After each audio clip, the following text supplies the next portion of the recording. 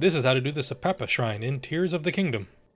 First, use recall on the rotating platform to reach the top.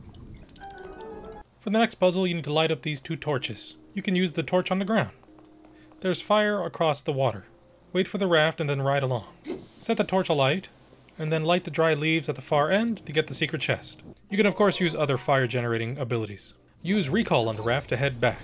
If you're using the torch method, grab fire along the way, and then light up those 2 torches.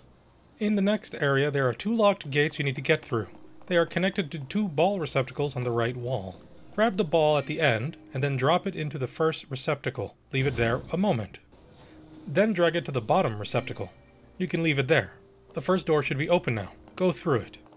Use your recall ability, long range, and activate the ball. It'll eventually get back up to the first receptacle. Quickly go to the gate and exit the shrine. This is how to do the Sepapa shrine in Tears of the Kingdom.